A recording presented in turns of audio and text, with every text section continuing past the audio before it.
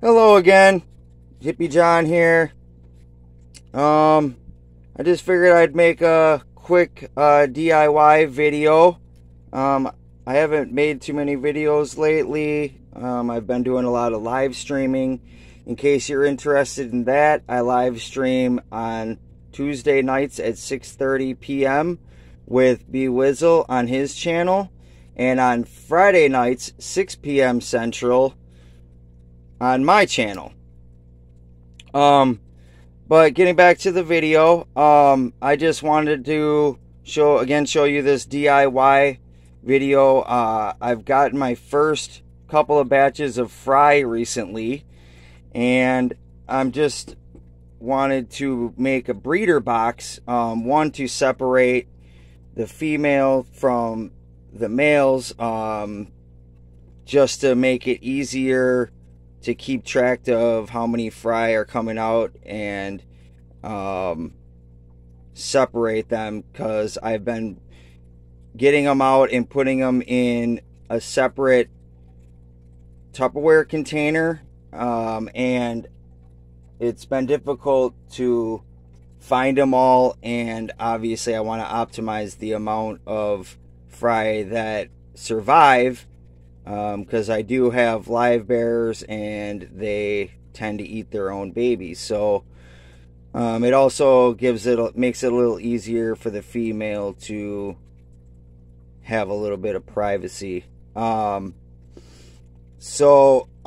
If you guys are like me and can't really afford to just go to the store and get a separate breeder box, I am going to show you my way of making a breeder box to save you a little bit of money and use materials that you might have around the house. So I guess quick disclaimer is, one, you may not have these exact materials at your house, so I guess find something similar to it and use the materials and tools that fit accordingly. And second disclaimer is, I will be using a lighter in this, so if you are seeing this video and you are under 18, please have parental supervision. I don't need anyone suing me because their child burnt down their house or burnt themselves or whatever it might be. A little bit of humor there for you, I guess. So what I did was, I had these little half-gallon containers that I got when I first started fish keeping. So I figured I'd put these to good use. So all I did, and it's very simple. Also, I have the Tetra Whisper like internal filters that I had gotten.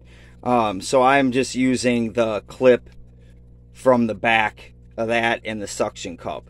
So first thing you want to do is you want to make sure that you have your hole lined up to the back of the container so that it's balanced out. Obviously you don't want it tipping to one side inside the tank or falling off. So I lined that up. I used a measuring tape. Pretty self-explanatory, but all I did was I took it from edge to edge. On here it's 7.5, so I marked my center line at 3 3/4. Okay, 3 1/4. Or yeah, 3 3/4. Okay, sorry for that mathematical error there. Okay, so then I marked the dot and I lined that up, and then I took my pen and just made a little bit of a line, a light line right down, marking the outline. Okay, set that aside. And then what I did was, now if you have easier materials, I'm obviously going about this the hard way, definitely not the most efficient way, but you could use a nail or a paper clip, which in my case I used a paper clip and one of those clips, those bag clips, and I took one of the metal sections off of that. So this is where the lighter and or candle, I think the candle might actually be better because you can leave it burning, but in my case the lighter, and all I did was heated it up until it turned red hot, and then I just burned out the holes. And this part, obviously, since they're bigger holes, are a lot harder to do, but I just made a kept making a circle rotation, trying to burn it evenly until it fits in there. In my case, it's got these little beveled ends on it, so that part has to be able to fit through there, and then once it was in there, it was pretty snug and secure. And then after that, all I did was I turned it over to the front, and the key to this is, at least if you want it to look sort of professional, is I use a template. Now this is a divider actually that would have went with this container, so it came in really handy, but any kind of template, and I just laid it over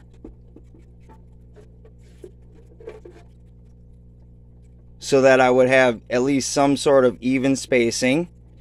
And again, I took my marker and marked all the way around, marked every hole. As you can see, I already have it done.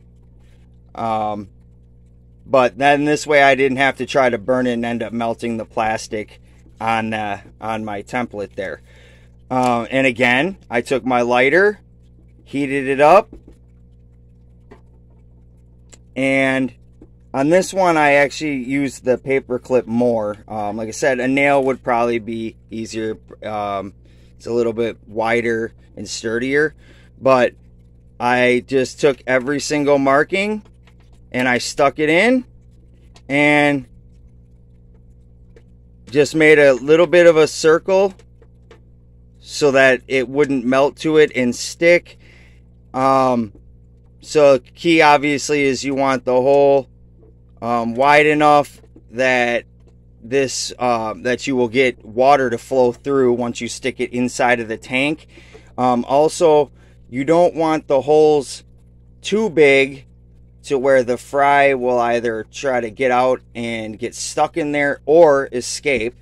So you want to keep them small enough to where they can't get out, but also make sure that you have enough water flow in there. Okay, so then I did the same likewise on both sides, and for that I just took my same template, as you can see, lined it up, marked them, and did the exact same thing on both sides. Now another key to this is I had to make sure that the height was going to be set with that tank so that I wouldn't have too much water flowing up from the bottom in case I wanted to put any kind of substrate or anything on the bottom. I didn't want that gravel to be able to float up, so I left a little bit of a gap on the bottom. And then also on the top, I didn't want it to overflow or anything like that, so that when I had this set with the water line, that the fish wouldn't be able to get in or out. So there's obviously a few key little components to doing this right. It's not rocket scientry, it's just making sure that there's a few things that are not that you absolutely have to do. And then once all the holes were complete, I took my hanger on the for the back here, And hopefully I can get this in while I'm on camera here. Okay, it's perfect. It's just snug enough that it won't fall out, but not so tight. Actually, I put a little bit of a crack in here, pushing too hard earlier. Try not to do that. However, it really wasn't that big of a deal on this project in particular, because there's going to be water going in and out of it anyway, and it's going to be inside of the tank, so it's not like it's going to leak everywhere and I'm going to lose all the water. Not a big deal, and not so big that you know, there's going to be any hole or anything in it. So pretty simple. So now I'm just going to take this and stick it on the side, front, wherever it fits in your tank. And this particular container is set right to the height it needs to be perfectly. And I also put this suction cup on the bottom to hold everything straight up and down and give it that extra little bit of security, that I'm not worried about this thing tipping and just falling into the tank. So again, I know it's something very basic, and I know that this isn't the most professional job that anyone's seen, but it does get the job done. And if you're like me, I wouldn't be able to keep fish if I wasn't able to do little projects like this. And this will help you from not being able to find your fry once they're in there, and or from getting eaten and separating the female from the tank. If you like DIY projects like this, or just in general like watching my channel, please hit the like button.